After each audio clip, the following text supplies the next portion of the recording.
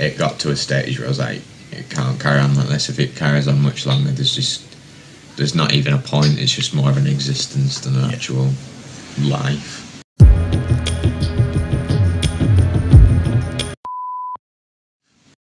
I think when I first saw my doctor and then I left sixth form, from that period, I think I spent about 2 months and I barely even left my room. I couldn't do basic tasks, like I struggled to shower, wash, just shutting down, eat, just all the things that we associate with things that we just do without even thinking. It got to a stage where I was like, it can't carry on like this. If it carries on much longer, there's not even a point. It's just more of an existence than an actual life.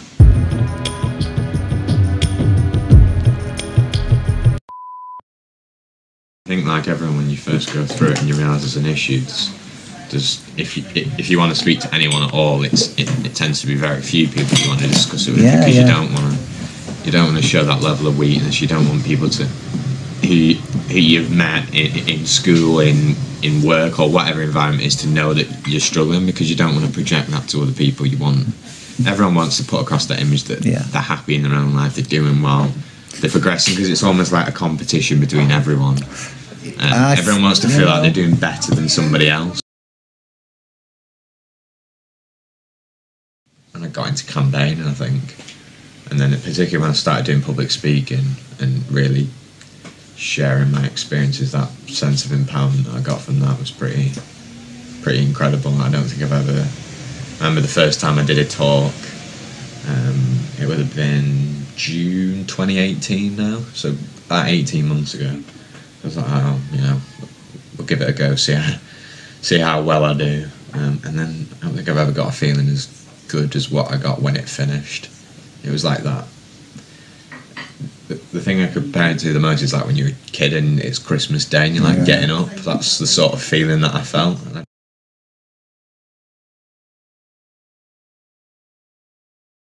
felt like such a massive achievement, because when I was at school and we had to do our own talk in front of the class, face it, and I literally spent a week off school. That's right, yeah, you did. A mental health problem was never picked up on, because my mum initially thought it was being bullied or something else was going on, and it wasn't necessarily an issue mentally. When I did go in and eventually do it, about a week later, I remember just standing there shuddering. I had a dry mouth, the words were just spluttering out with no real conviction. I was shaking and I just couldn't wait for it to end.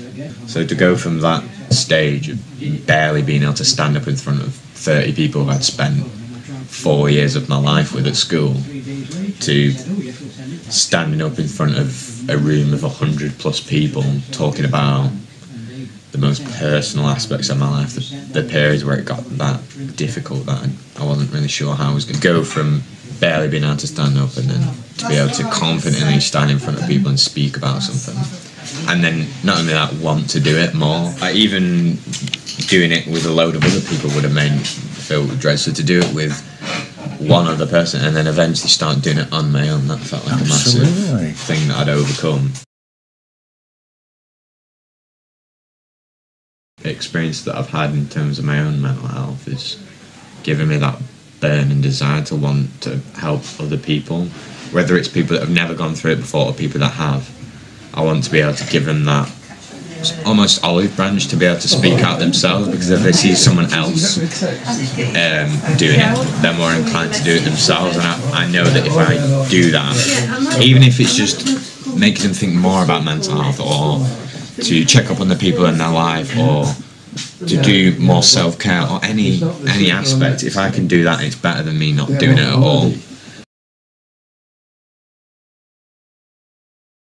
I was very much a massive introvert. I became very withdrawn.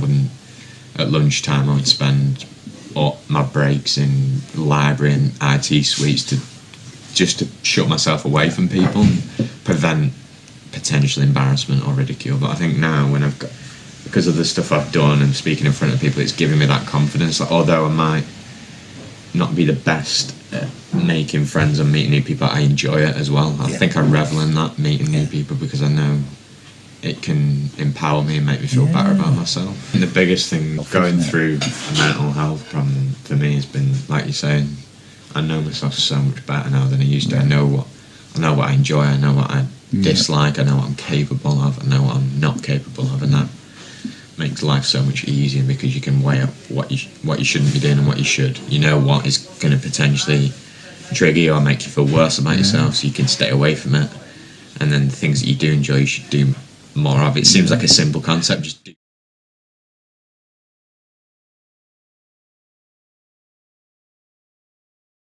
So many things good in my life, even though it's been a bad situation, have come from getting involved in campaigning. The people that I've met, the friends that I've made, the experiences that I've had as well, that I'd have never imagined that I'd be on radio, or I'd be, you know, travelling to London and staying on my own.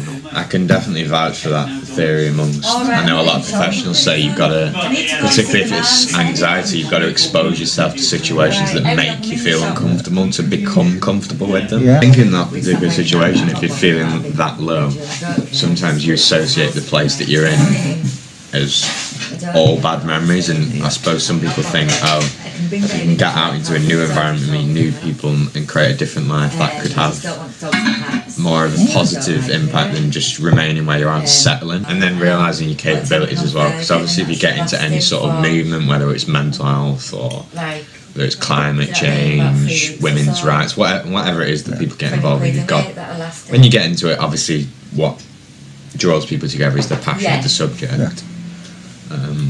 But from my experience, you go into it and then you've got to realise what your strengths and what your weaknesses are, because you might want to go in and start filming or start blogging or public speaking, but you've got to find out what works for you.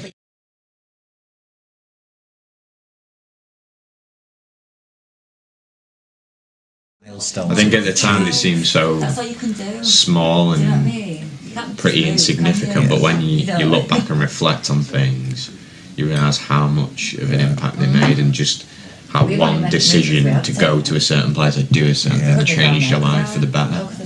Like you say with your relationship, if you wouldn't have made that decision to go out, you wouldn't have met your partner, or if I wouldn't have gone and done a workshop, I wouldn't have met one of my closest friends. Or it's amazing how much a small decision to do something can impact you. At the time you just think, oh, what's the point, what am I going to get out of it?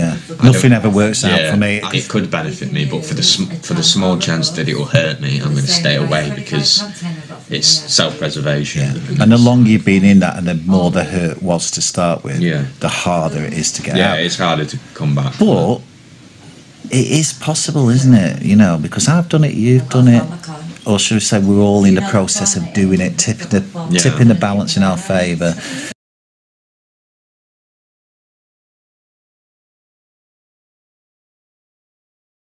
I think that's why I love films like Rocky, or Rocky's a good one as well, or war films or things like that. I love them stories where it's like you think someone's going to fail, someone you don't like. They almost do fail, but then they come back off the ropes. Yeah, it's like they come like the jaws of defeat to the bows of victory, obviously.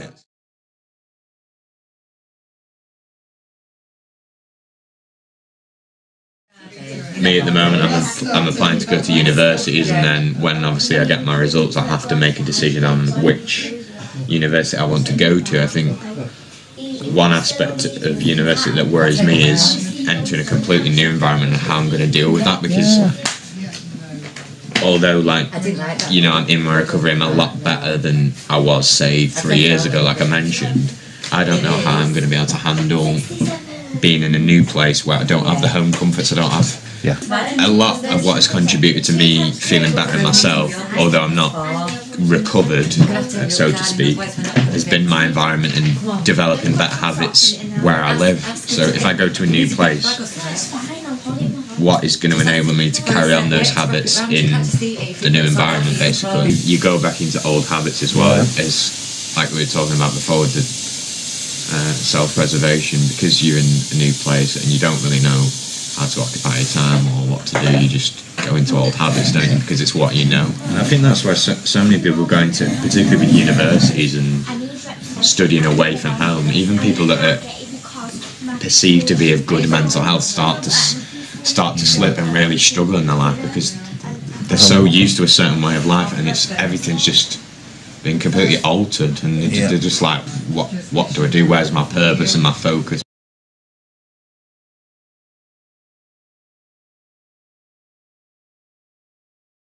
I think people do get too caught up in services. Obviously, in this country in particular, they're probably inadequate. I think you'd struggle to argue with that. But then, because they are inadequate and they're not providing enough support for people as they should, that makes conversations and grassroots projects like yours and other things more important, because they can fill the gap that the services don't tend to. I feel like a large majority of people who have recovered, so to speak, who are in a much better place than they were, say, a few years before, however long, whether it's down to the clinical and professional support or if it's just making more positive changes in their own life. It'd be interesting to see. What was it for you?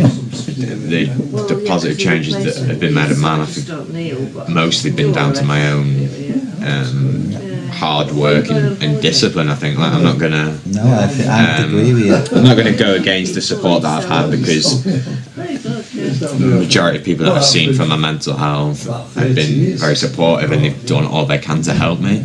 But from my experience, it hasn't supported me as well as I hoped it had. Maybe that's because I am a perfectionist and I want everything to just change at the flick of the switch. I got to that where it's like you're waiting around for services. You don't know what the next time you're going to see someone or what support you're going to get, whether it's going to be long term, short term, good or bad.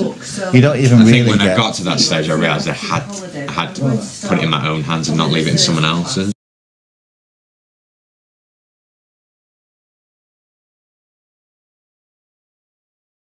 Everyone I know that's David and Goliath that's won that battle, won the Rocky off the ropes, has done it because of their own they have volition. taken responsibility for their own story. I got to a point when I was really struggling bad with my mental health, particularly when I started to speak about it more, that I was just relying too much on other people. I felt like if I confided in someone or did something to get someone's attention, that they would change it all for me and I wouldn't have to do it myself. I think it's great to get support of other people because that can be a massive benefit to us, but I think it can become really damaging if you rely solely on other people to solve your own issues, because other people have their own lives. They can't be there for you 100% of the time.